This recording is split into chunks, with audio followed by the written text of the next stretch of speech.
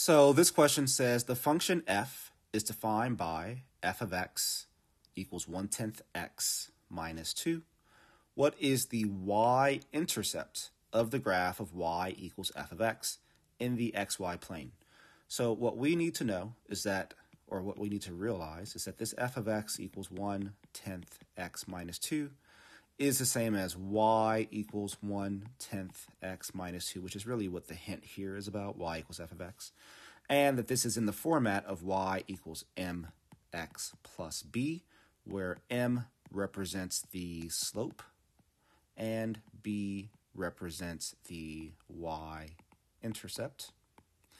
And understanding that makes this question extremely simple because -2 is in the position of the b, which means -2 is our y-intercept.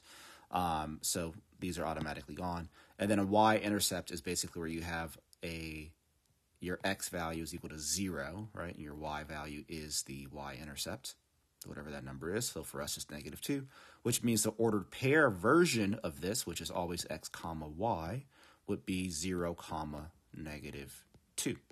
So our answer here is choice B.